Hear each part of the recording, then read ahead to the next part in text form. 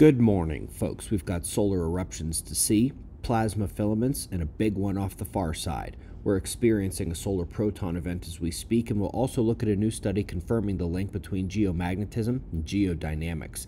But we start with our star, and the two primary items to note are the southern filament snap, and, at the end, the northern filament goes off as well. The latter happened in the last few hours and is barely registering on the satellite feeds. Both filament eruptions made CMEs, and while the first one is on the south and may clip Earth with its small CME, it's unlikely that the northern eruption will, as it was mostly aimed to the north. Let's take a closer look at that second one. You can see it ripping away here in the morning hours. SOHO shows a couple CMEs, but the most impressive one is the full halo eruption that appears to be going out in all directions. It's actually from the far side of the sun at an active region that will turn in to face Earth late this week, but it demonstrates that once again the activity is currently concentrated on the side of the sun facing away from the Earth. But as we have seen several times before, that doesn't mean it won't affect the Earth. The solar proton event is underway at the interplanetary magnetic field as it was surged by that eruption, bringing high-energy particles to our planet. This event is minor and should begin to wane over the coming hours.